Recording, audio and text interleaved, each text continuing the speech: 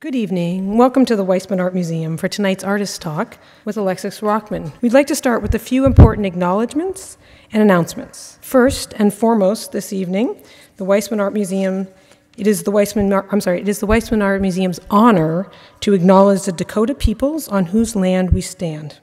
We thank them for their relatives and for their care of the land. We recognize their continuing connection to the land, waters, and community, and we pay our respects to them and their culture, both past and present. Also, we want to tell you that this activity is made possible in part by the voters of Minnesota through a Minnesota State Arts Board operating support grant, thanks to the legislative appropriation from the Arts and Cultural Heritage Fund, and a grant from Wells Fargo Foundation, Minnesota. Directly following the talk tonight, you should all know, we will open the floor for a short Q&A with Alexis. We are taping the talk tonight, so please wait for us to bring the microphone to you before you ask your question, so we can make sure it gets recorded. Also, finally here, the galleries will be open until 9 tonight, so if you'd like to, after the talk, go in and take another look at the show, that would be great. And actually, finally, we would greatly appreciate it if you'd take a moment or two to give us your feedback. It helps us strengthen our programs and let us know what interests you. You can fill out a paper or an online survey. There's paper surveys on this table and on the registration desk outside, and at the end of the talk, we'll give you a link for the online survey.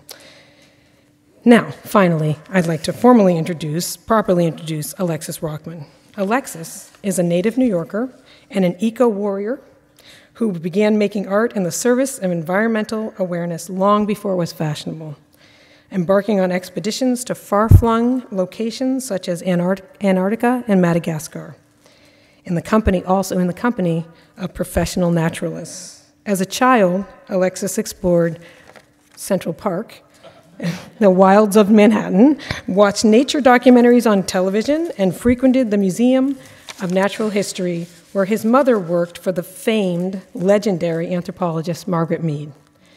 These aspects of his youth led to an interest in drawing animals and their environments. Rockman pursued an art degree at the Rhode Island School of Design and at Manhattan's School of Visual Arts. By the mid-1980s, he gained recognition for his eerie biobotanical scenes.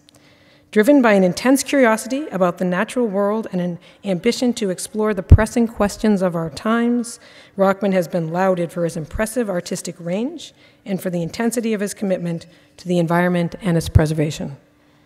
The Great Lakes Cycle, which is on view here now, explores the past, present, and future of the Great Lakes. While celebrating the natural majesty and the global importance of the region, Rockman explores how the lakes are threatened by forces such as pollution, invasive species, mass agriculture, and alas, urban sprawl. Tonight, he will elucidate his project further, this project which addresses the waters that we all here know and love so well. So without further delay, please join me in welcoming Alexis Rockman tonight.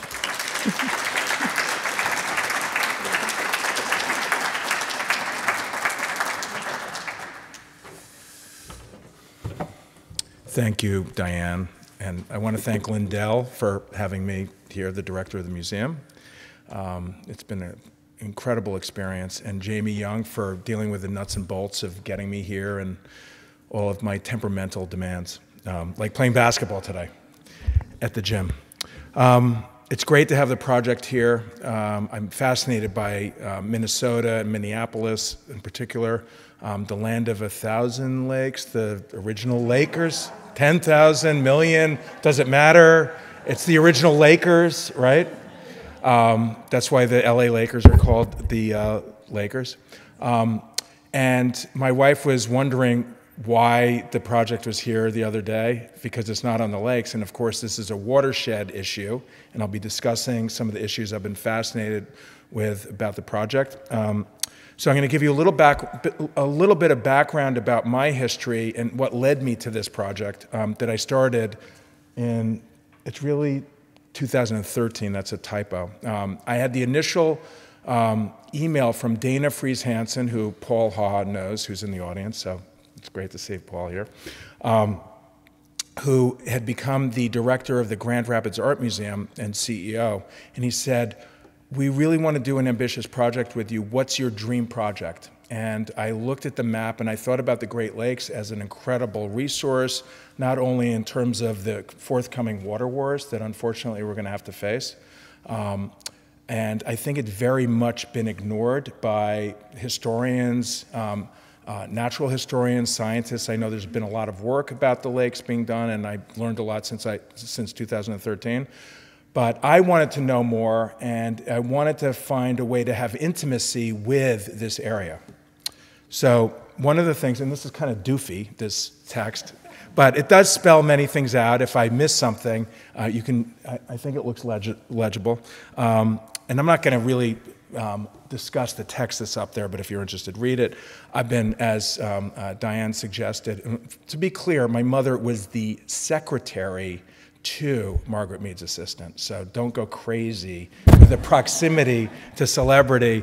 I think my mother was not that fond of Margaret Mead after that experience, and then she went off to graduate school to become an archaeologist and was the chair of City College Archaeology. I'm very proud of her. I'm actually working with her. She just retired. I'm working with her on a shipwreck project that's going to hopefully travel around the country, the history of shipwrecks and archaeology, which hopefully incites your imagination. So as a kid in New York, an only child, in case you're wondering, I loved nature. It was a way of keeping me engaged and enchanted and finding things that I could draw that I loved. And I did go to the Museum of Natural History. I also love science fiction movies. And as my interest developed, I became more and more fascinated by science, but I realized that I really didn't have the temperament to be a scientist. I was more interested in the Golden Field Guides or the National Geographic images that sort of showed how we understand these things. And one of the things that I was very lucky to be born at the right place where, and I think Paul and I are a similar generation, where we were in high school in the 70s, late 70s. I don't want to put words in your mouth.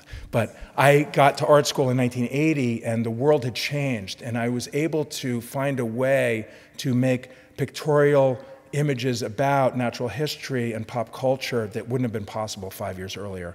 The Germans paved the way for making populist images and being critical of consumer culture. Well, I thought if they can do that about Roy Lichtenstein, and Roy Lichtenstein can make paintings about cartoons, why can't I make paintings about the darker stories from natural history, which is America's legacy?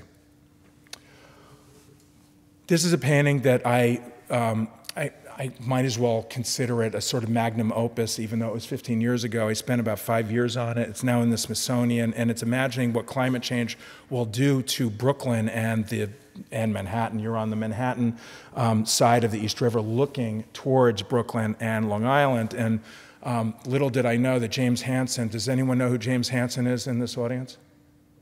So a couple of people. He became a very adversarial and outspoken person who had resigned from his position at NASA during the Bush administration because he was so determined to bring climate change to the public, and he was very alarmed by the lack of attention that not only our government was giving it, but also culture and corporate America. He was my primary consultant on this project, and I didn't know who he was. I was lucky enough to have an introduction to the Goddard Institute in 1999, and it was in Upper Manhattan.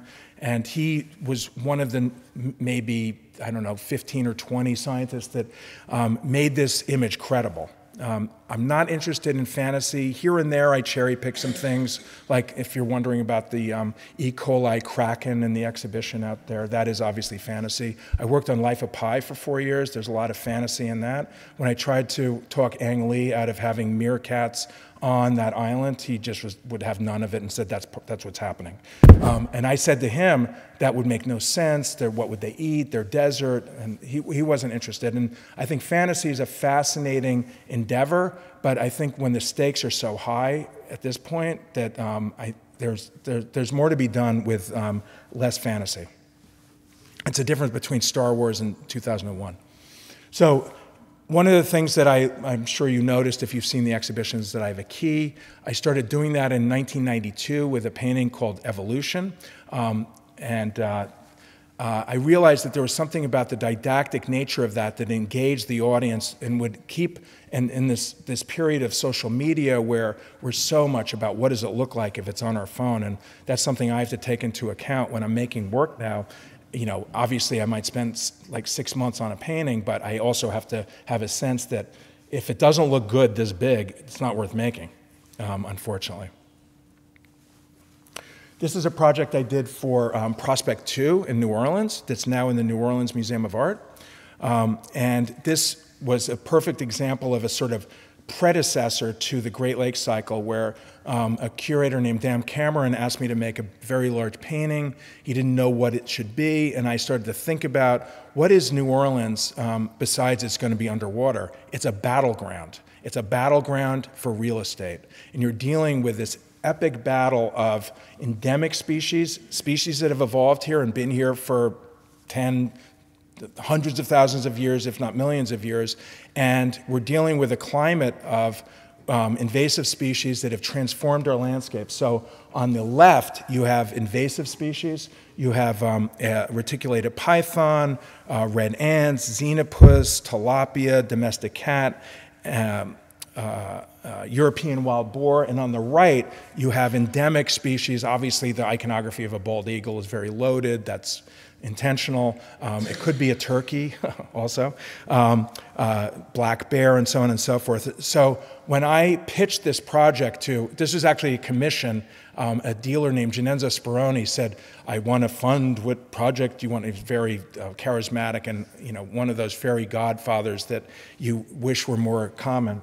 He's getting quite old now, unfortunately. He said, what do you have in mind? So I took a poster of Apocalypse Now and a Jack Kirby drawing, and I put them together, and I said, this is what I want to make with animals. He's like, done. So again, you can see OCD behavior.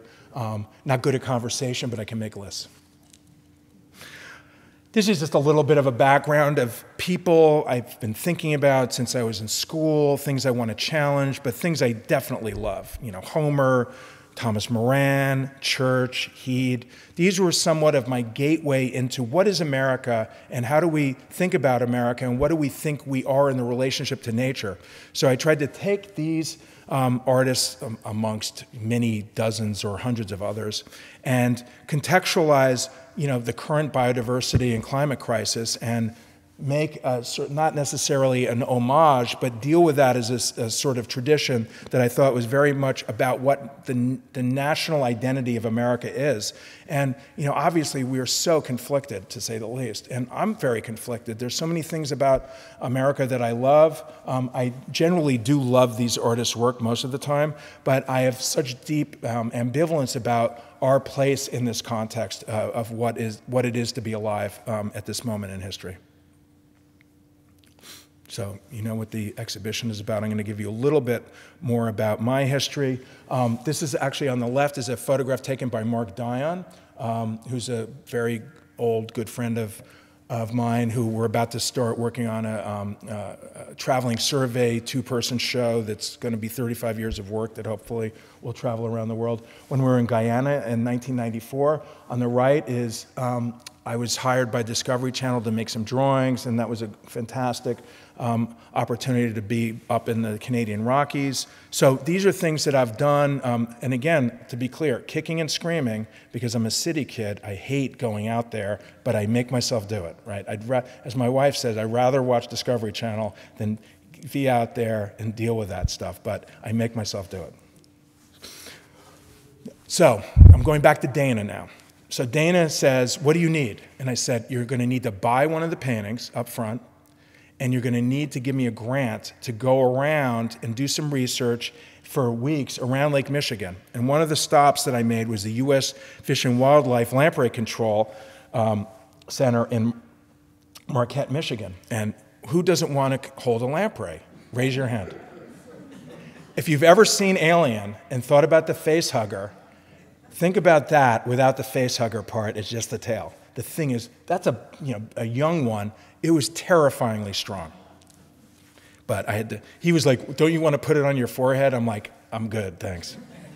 Like all these guys have like these suction cup things because, you know, they're jawless fish. Lampreys are one of the biggest problems in the Great Lakes in terms of their freshwater parasites. They were let in by the Erie Canal. And they came in in the mid-19th century into the Great Lakes and decimated the lake salmon, the lake trout, and all the other fisheries. So they're a serious problem. It's not their fault. They are lovable if you're into jawless fish.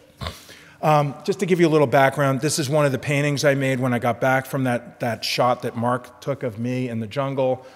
This is about a parasitic fluke that lives in a snail that lays its eggs in poop of birds and so on. It's a triangle of parasitism, and I'm sure that you can look into that if you want. If you just look up snail parasites in the neotropics. Other things that I've done is stuff for U.S. Embassy program in Antananarivo, Madagascar. As Diane said, I've been to Madagascar. I was invited by the Lemur Conservation Society. And if you ever want to go on like a death march of eco hardcoreness, that's one of them, where you're leaving your campsite at 2:30 in the morning to make a bus at 7 in the morning down the mountain. And meanwhile, since you walked up the mountain, half the mountain's been deforested. As you see it like in flames going down, I mean, it was totally nightmarish. I mean, how great is it that I get to make this painting and, tell the story I want to tell with these, with this ecology, and it gets to be in a position like this. Here's some watercolors I made. Other trips that I've taken to Antarctica. This is a very large multi-panel work on paper and oil. Projects in Tasmania. And here are the field drawings initially in my studio that are out in the gallery now, just after I finished them. So now we're going to talk a little bit about the Great Lakes in depth. And as you know, this is what they look like. They're very young, 12,000 years old.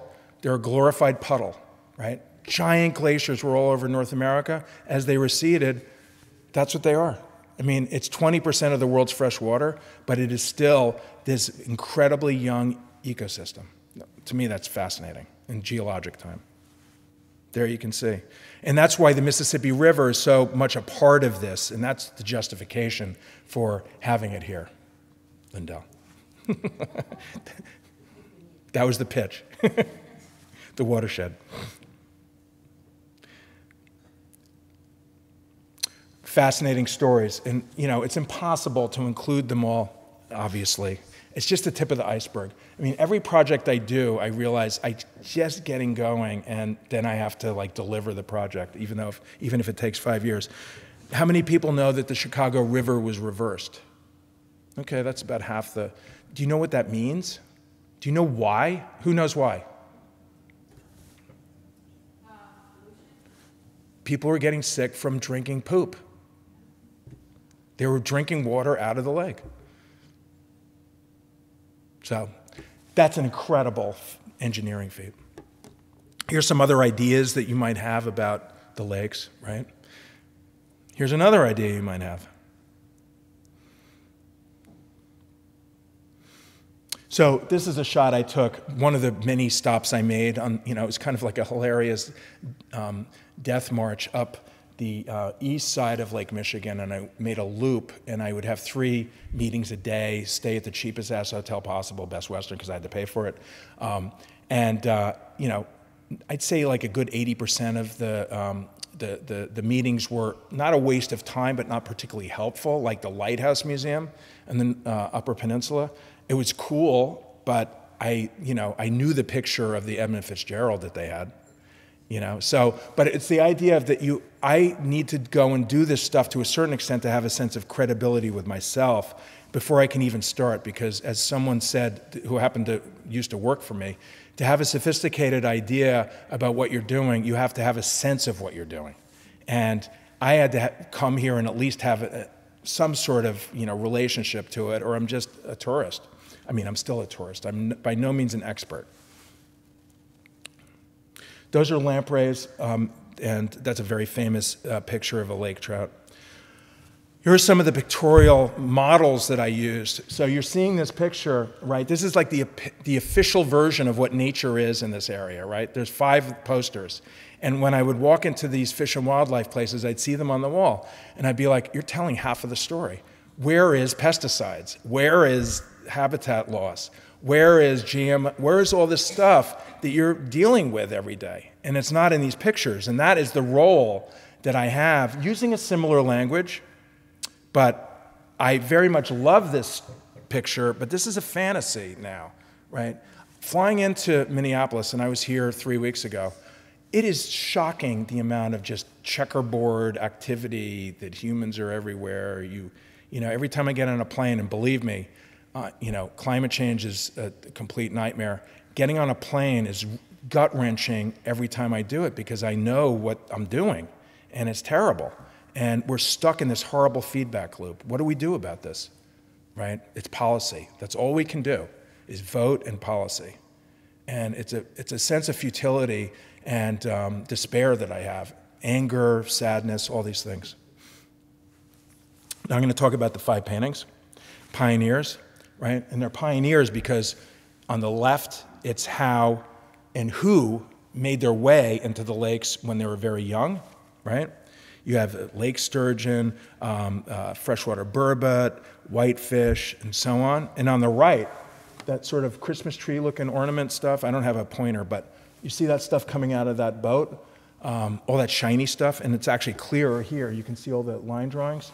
That is invasive stuff that's being dumped as larvae and eggs out of this cargo ship that's coming from another part of the world, the Balkans. Blame Russia. Why not? China, Chinese mitten crabs. It's not their fault. They're loving hitching a ride all the way here. And they like get dumped into this lake and they're jumping for joy because there's no predators. They have nothing to stop them. Zebra mussel, you've all heard of that, round goby, so on and so forth. So as I started to learn more about this, I'm like, well, this is horrific and exciting and many of the things that I'm fascinated by. Right, you can even see the reference I used. Here's some graphics that I was referencing when I was making the painting. Microscopic organisms hanging out in the ballast of these ships. What happens is these ships go into these lakes, they suck up this water, and then they go across the Atlantic, they go through the Erie Canal or whatever they're doing, they come into the lakes, and then they get their goods off and they dump their ballast, and then we have this flood of billions of microorganisms that are ready to make a living. I heard a sigh. It can be bleak. I hired a boat designer to make the reference that I had to use for this on the upper right, because I went on eBay, cargo ship, salty cargo ship. I need this good reference. I have to look up underneath, right? That's what I want to make, this thing of like dumping the ballast out of the ship. So I was having dinner with a collector who happens to own a shipping company. He's like, oh, I know just the person. And I was like, why didn't you pay for him? Are you making me pay for him? So there's the Edmund Fitzgerald. I'm not going to sing it. You all know it. But if you go back a little bit, you can see that I took that, and I moved it around and made it the sort of fulcrum of this lake, which Lake Superior is the deepest, the biggest, the cleanest. The lakes, and the 5 paintings are not 5 lakes, right? There are 5 ideas or issues that the lakes have had to face. And Lake Superior is in the best shape because it's the furthest away from Lake Erie and the furthest away from industry, big industry, and it's the deepest and it's the coldest. So things are finding their way in there, and that's where the Edmund Fitzgerald is. Cascade. Cascade is really about, obviously, geologic time on the left, the Pleistocene, one of the glaciers as they're receding, but it's resource exploitation from the fisheries through timber, minerals, what have you. There's a who's who of great shipwrecks along the bottom. The introduction of salmon from other parts of the world in 1966 to prop up the sport fishing industry because there's no salmon in the Great Lakes. Those are all introduced. Those were introduced for the tourism industry to get people to come here and spend money. right? 1966, fascinating story. And if you look, you can't really see it. It's like colorful little smudges. And I'm sorry I don't have my pointer, but there's a little constellation of pollinators, right? When you think about what has to happen around the Great Lakes in terms of agriculture, we all know there's a bee crisis, right? Pollinators crisis all over the world. Well, it's going to be a dark day when those things are gone, the bees, the flies, the moths. So when you're talking about resource exploitation, you're talking about agriculture. And that's part of what this painting is about.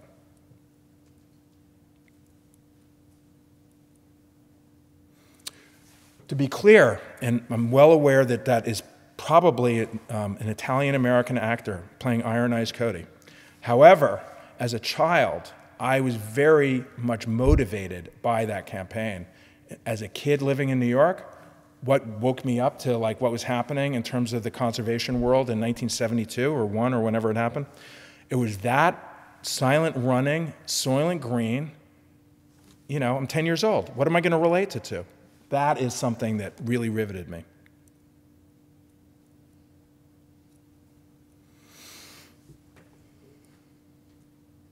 So this is sort of a clipboard as I started the paintings, like, oh, you know, I didn't get an ore dock in there because it's just too big and clunky, and really, it's not that important. But it's this idea of like, what has been happening here? And I have to sort of sift through this stuff. Another thing is dealing with, I think his name is Marshall, who also worked with Jim Cameron on Titanic, doing reconstruction reference for the Titanic. I love this before and after, right? It's happy, it's going along, there it's dead on the bottom. Same ship.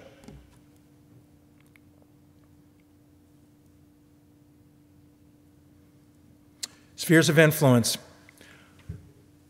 What I'm thinking about with this is how does globalism affect the lakes? Not only everything that's alive, that's flying in North America probably migrates unless it's been introduced. Pigeons and whatnot, starlings. Insects, birds, they all go from Canada through the flyway down to Central and South America. Well, not only that, but there's also a history of human endeavors along the lakes. There's a little timeline as you go across from 18th century canoes to the War of 1812 to 19th century coal frigates to more contemporary cargo ships. And the thing that really got me going about this painting, and I love the idea of the ship, right, the airplane, the DC-4, which was lost in 1950 in the lakes, and no one knows what happened to it. And then they found it as I was starting to make this painting, and I tried to include it. One of the stories that I wanted to include in this was avian botulism, and it's a perfect story for what we have to deal with here. Avian botulism comes from the explosion of algae that is from runoff, nitrogen and nutrients. And as that dies, it sinks to the bottom, and botulism is formed, and they're sucked out of the water by zebra mussels. They're filter feeders, right? Mollusks, bivalves from the Balkans. And another organism from the Balkans, those little brownish dots in this slide, round gobies, eat them because they evolve with them. Well, every lake bird is excited to eat a fish, right? So what happens is these round gobies are full of this toxic material, and they are basically, poison. And these birds eat them, and they die of botulism poisoning. And it's something I learned about talking to a scientist when I was in Chicago on one of my other trips to do research. And that I felt was just so, I've never seen it in the popular press. No one's talked about it as far as I know. And I'll show you some of the reference that I have for this.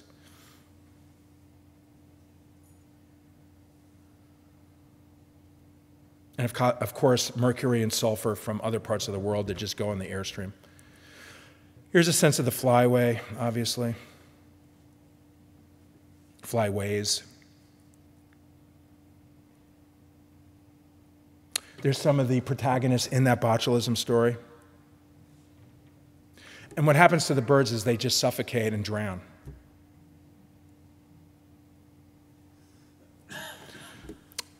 Obviously, the lakes are landlocked, right? So they're in a watershed, and everyone knows that a watershed is basically a drawing of every tributary creek, river that goes into it, right? Except for the Chicago River that goes the other way.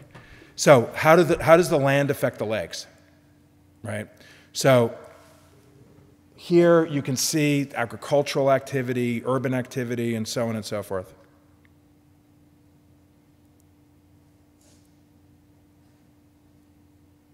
This is the poster that got me so mad to make that painting, because it shows just a little bit of itty-bitty tractor somewhere in the back upper left, and I'm like, that is a bunch of bullshit. This is like ridiculous, that this is a contemporary representation of what's happening. This is much more like it. And I don't know who did this illustration, but I think he's great. Some digital Photoshop artist.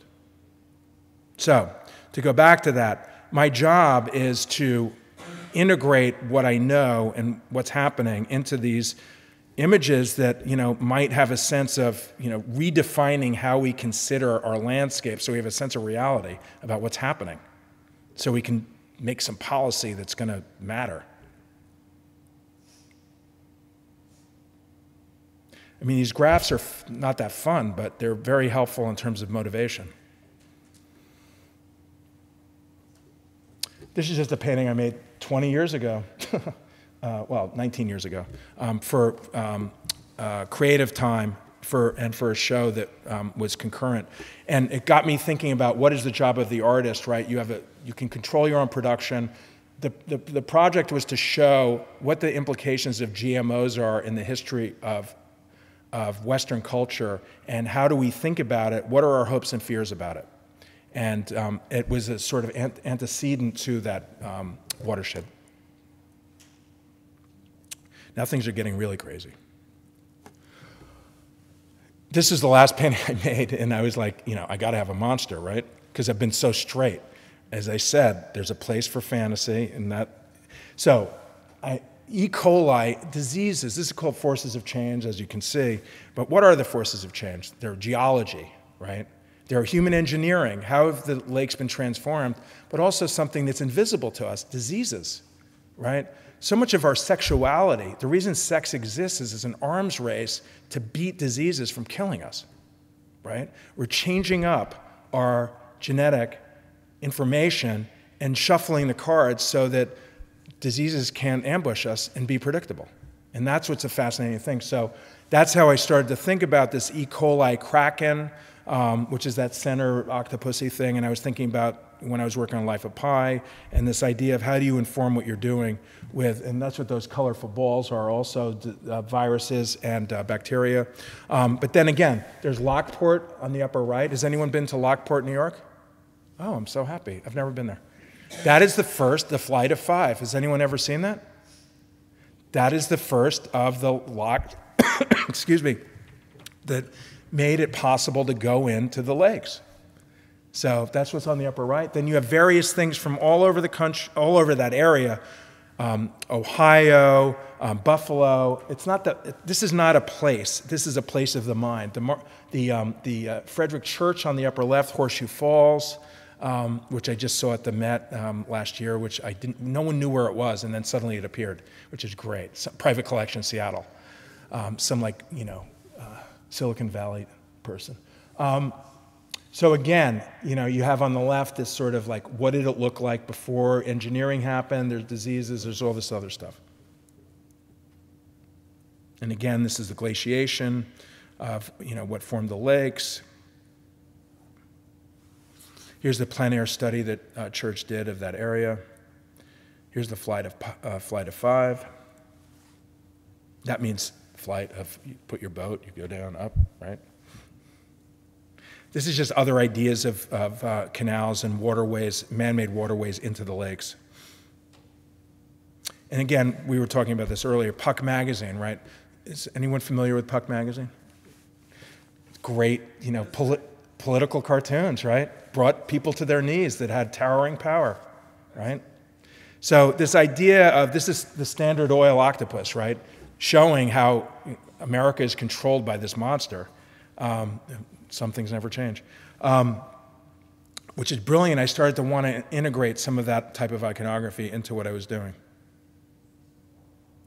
And obviously, you know, pretty anonymous computer illustrations. Now, the watercolors, you ask why watercolors? Well, because I'm good at them, one. Another thing is there's so many ideas that I couldn't get at that didn't have a place in the paintings, and I did them last. And that was like the fun part, was like, there's no goddamn moose in these paintings. How is that possible? Anything about the Great Lake, anything about anything, if you can justify it, has to have a moose, right? Yes. So again, as a kid from New York, I have done some camping and so on and so forth, but my imagination is also informed by pop culture, Field and Stream. I mean, how many times have you been fishing and it looked that cool? This I find just very moving. You see this sort of glance. This is obviously hunting, which I didn't get around to really. But you see, he's like coming back on Christmas week, and he's like, I bet there's a bear down there. I'm going to go back and shoot it. Right? Isn't that what that gesture means? I'm sorry? I'm sorry? Oh, I don't know about I don't even know what that means. See, I don't even read. Fantasies about fishing, right? So I've been ice fishing once, full disclosure, and I barely remember it because I got so drunk. But I love the idea of it, and this is one of the things I love, which is this idea that you have this fantasy that anything's possible. It's almost like this glorious world below you, if you're sober enough to have that sense. And you know, it's a magical, enchanted place where, you know, you have a muskellunge and a lake sturgeon and a whitefish and a yellow perch and a largemouth bass, and anything's possible. So there's too many people. And again, this is more good news, right? This is a healthy drop of water. So I couldn't be all pessimistic. And it's coming from the tradition of, and what is this guy's name? Ned Seidler, right?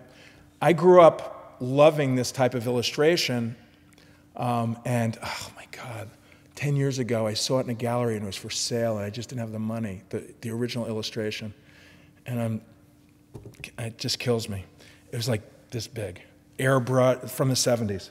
It's just fantastic. Anyway, that drop of water was inspired by that little circle in there, right? It's a mirror, I mean, not a mirror, it's a lens into the microscopic world. You're holding up a magnifying glass, a microscope, whatever.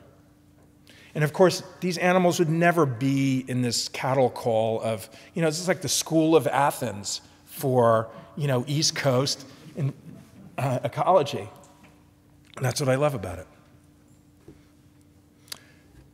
Here's taking that idea of the caricature from Puck and using something that was a send-up of politicians from Chicago.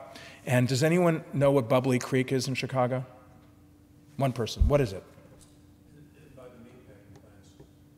And why is it called that? Right, exactly. So I saw this photograph of a chicken walking on the surface of the water, because it was so disgustingly polluted with the carcasses of, you know, Chicago was literally every cow that was just, you know, killed and turned into meat. In America, their carcasses were thrown into this water and all the fat would float to the surface. So I made this fantasia of political caricatures of the late 19th century with the chicken, and you can see into its body on the top. So that's somewhat of the tradition that's coming from. After I finished the cascade painting with the pollinators, I realized no one's ever going to see those things that are like this big. And we're dealing with the world of phones. Now, even then, in 2000 and what year did I make this, 17, 16? I knew that I wanted to make something that celebrated the pollinators. So that's what this watercolor. And remember, these are 72 inches tall. This is the invasive species lamprey chimera, right? And this is made up of, and everyone knows those tradition of composites from Indian miniatures through Arcimboldo, all this sort of enchanted push me, pull you in and out. It's made out of many invaders, from carp, blood red shrimp, round goby, some salmon, zebra mussels, and so on and so forth. And here's a drawing for it. And here's one of the concept art drawings I made for Life of Pi, so it's coming out of that, and I made that in 2009. And here's a still, 2 stills of it. So you can see what Bouffe, a French animation company in Paris, did, when I thought they did a fantastic job. Thank you so much.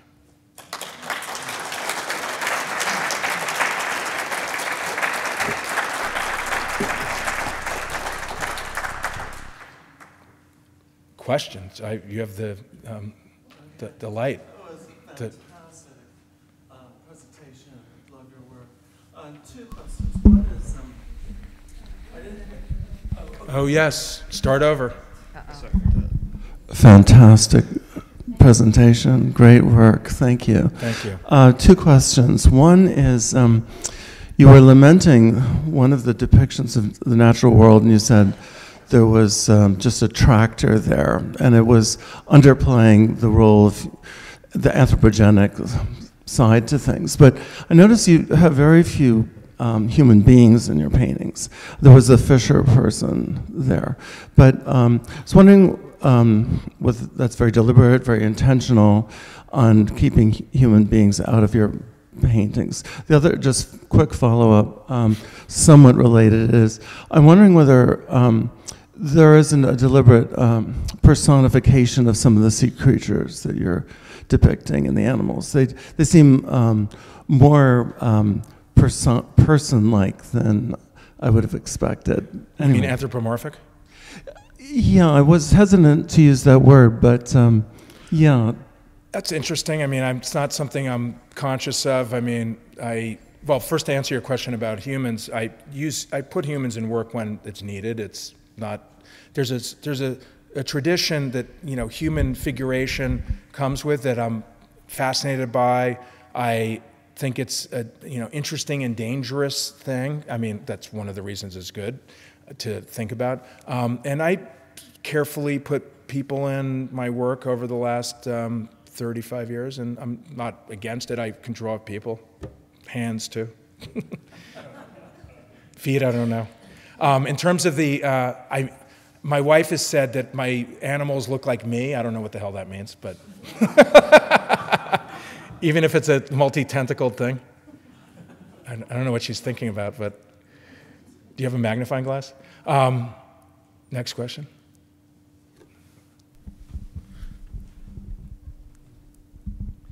Thank you for your presentation. I'm wondering about if you could speak to the idea of being so completely didactic in your artworks, like just showing literally the thing itself, as opposed to being more lyrical, what have you, in terms of its effectiveness. Like, since you have a conscious decision to want to affect people's change, do you find that literally showing the literal thing is the best way to do it, versus being sort of more melodramatic and just sort of going about change through maybe more kind of intuitive, as in terms of the imagery?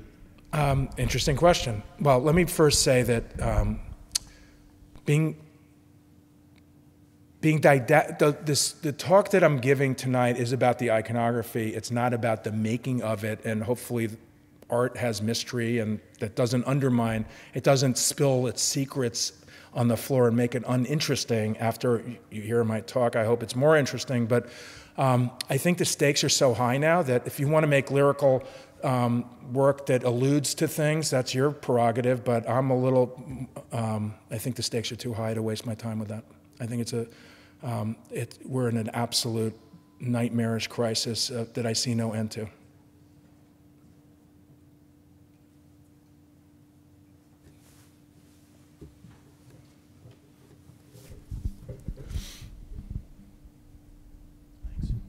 Could Could you talk more about your process? Your compositions are extremely complicated and detailed. Are you using drawing, Photoshop? I mean, what? Everything. Everything at once, right? Yeah, but it all starts out with a rectangle, and I'll tell you a story that I was just telling Lindell and Jamie when we were having a beer or two. One of the ways that finding ways into projects is always a terrifying struggle, because you never know if you're going to crack it, not in terms of whether it's going to go over in the public, but whether you're going to find a way to even justify doing it to yourself. So I went on my research trip with, Best Western, and had my 3 meetings a day for 2 weeks. And one of the stops I made was at a Starbucks with a scientist, an ichthyologist from Northern Michigan University named Jill Leonard. And didn't know her from anyone else. I'd met plenty of people. They were all interesting or not interesting. And I sat down with her at a Starbucks in Marquette, Michigan, and I said, I have this idea, resource extraction and then globalism, and I have 5 paintings, and I don't know what the hell I'm doing, right? Fishing expedition. She's like, well, so she broke it down to, the watershed, forces of change, geology, all this stuff. So I start off with a rectangle and some words and an arrow. That's how I start. So, for instance, I'm working on a painting right now, shipwrecks, right? Raft of the Medusa, right? Obviously, we all know the Jericho painting in the Louvre, and if it weren't for bitumen, we could see it better. The carbon that's undermined its surface, it's made it almost too dark to see. So I started to think about that as, well, obviously there's a scandal, and France was embarrassed, and so on and so forth. And I don't want to get into the story, but I started to think about, how am I going to find my way into this, because I want to make a painting about this. I'm like, what happened to the raft after the people were rescued? So the people are gone from the Jericho painting. It's moved around, it's totally my work, but it's the structure of that raft, and it's the things that are taking advantage of what's left over, because there was cannibalism. So fill in the blank. That's how I try to think about it. It's quasi-literary, or within a very short, paragraph-long literary.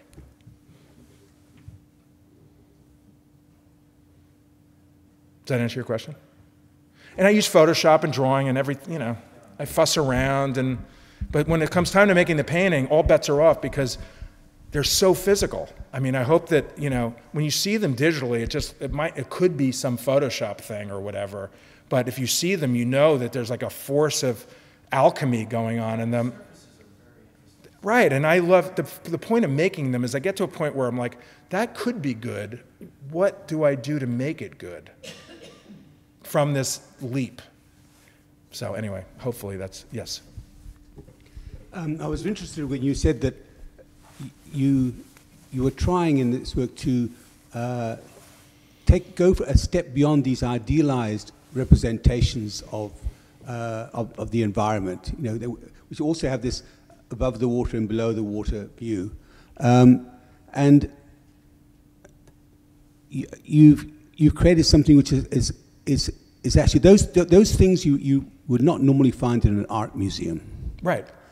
And yet you've created something which is doing a similar job, and in fact showing these non-idealized, what's really happening to these environments. What is it about your work, do you think, that distinguishes it from those, apart from the fact you're showing a more realistic view, but what is about your work that makes them at home in a place like this? You mean like a museum? Or yeah. An art museum? Yeah. Interesting question. So the question, I'm going to reframe it in a way that I think you mean, and please correct me if I'm not accurate. What's the difference between the Photoshop illustration of before and after the creek with, the thing I showed you that I like very much, between that and why does my work belong in a museum? Really, that's the question, right? So, art's job, since, Duchamp or whatever, you could go back to wherever you want, is to challenge what you think art is, right? And to bring things from other parts of the world, African art, technology, industrial services, pop culture, consumer, and if it doesn't live up to what you think art should be, that's probably a good thing, because that's part of my job, but hopefully it also is mysterious and compelling enough that it can't be dismissed. That's my hope. I like the danger of disgraced genres from so-called high culture. That's my job too. And I'm also a populist, so I need to bring in this iconography that, it doesn't belong in an art museum. Well, tough shit. It's going to be in an art museum, because that's what needs to be there, from my perspective.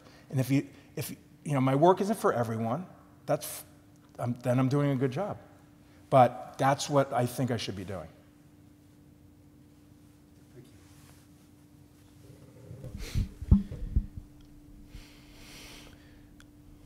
Looks like you're reading something. Oh, yeah, no, I just wrote down a couple notes during the presentation. I just wanted... Don't cheat. Don't get scared. Oh, yeah, so someone mentioned earlier that you had a lack of humans in your paintings, and as well, you also mentioned that it's, well, more so, it seems interesting to me that because of that, you seem to be more interested in, painting human forces as, as human causes of, that you illustrate in your paintings as more systemic than driven by individuals. Do you think maybe you could elaborate on that? Well, if you get to the point about your question, because I really don't understand it. Oh, I'm sorry. Do you want to come back? We can come back to you. Yes, okay. Yes, sorry.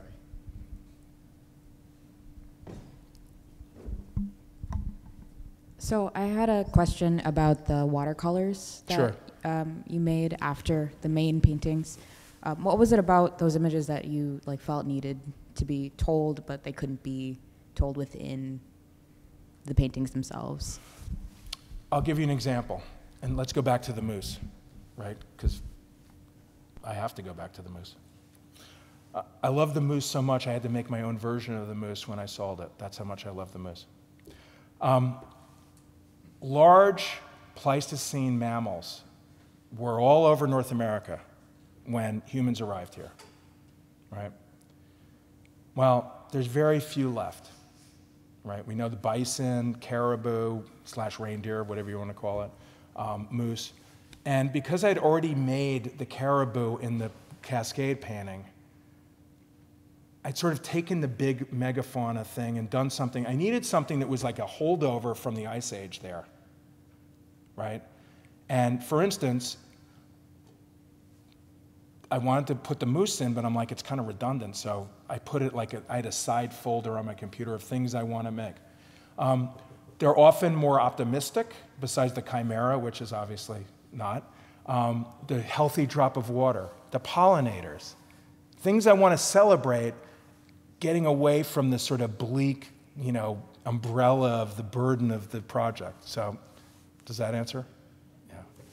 Have a little goddamn fun. 2 short questions. Did you get a chance to go to the Minnesota Museum of Marine Art? Marine what? Art. No. It's all marine art. Is that here? It is, and it has... Oh. It's nothing but marine art. Sounds great. No, I don't know. Including, what I'm they going to call... the Bell Museum again tomorrow. Okay. And last time I was there, it has moved since then. And it's bigger. But anyway, and the other thing is, are you at all informed, is your work at all informed by any poets, writers like Wendell Berry? I wish I read more. It's a sad, pathetic thing. I'm always watching some stupid thing on HBO or whatever. Okay. It's like, I live with a writer who is constantly saying, why aren't you reading more? And she's right. I tried to listen to Middlemarch on the plane, and the engine was too loud on the way here. But I got through about the first 3 or 4 chapters. She's like, listen to that. What's with you? I'm like, but Watchmen's playing. I see someone back there.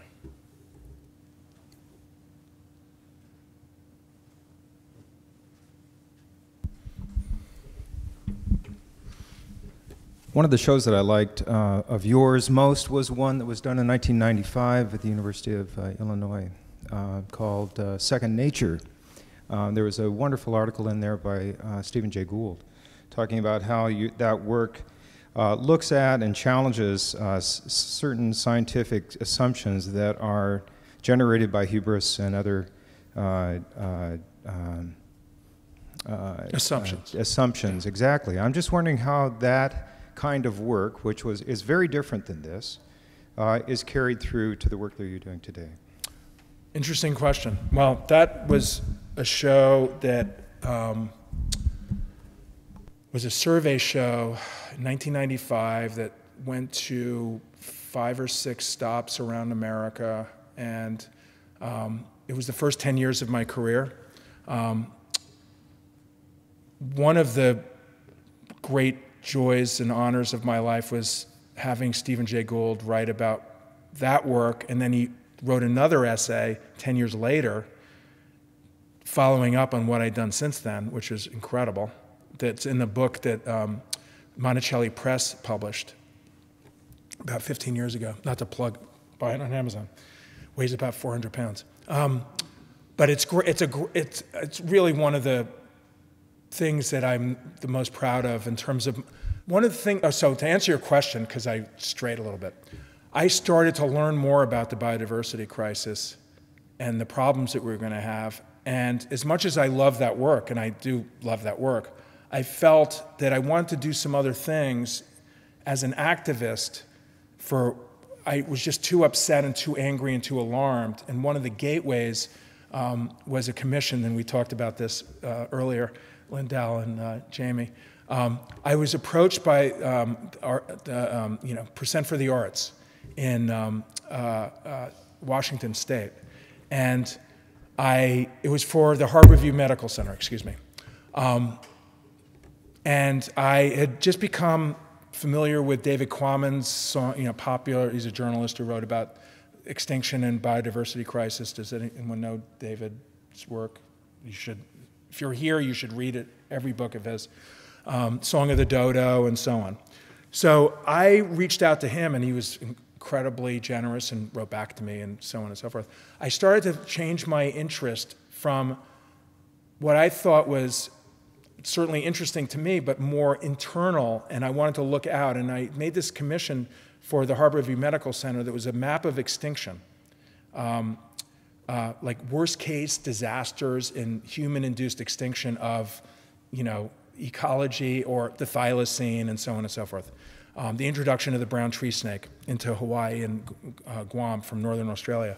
So my interest went in that direction, and this project is pretty much a part of it, except for the chimera or some of the more, sort of allegorical things. But I've made many projects or things since then that aren't, public, and I consider this a public project. And I'm very democratic, but I think that this project about the Great Lakes needs to happen now for me, and that's what I want to focus on. I could do a fucked up nightmare of the Great Lakes and have it be a lot of fun, like the 1995 show, too, and that would be like that's the binariness of life. You take a road from one to the other, and I would love to do that too if I lived for 200 years. But that is an interesting question, and I felt that the stakes were too high to just do that, and to have a public platform like this, I wanted to do something else.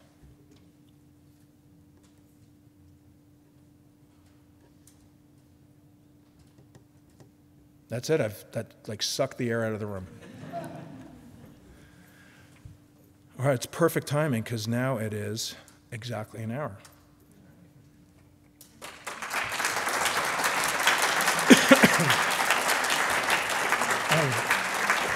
Let me get out of the way.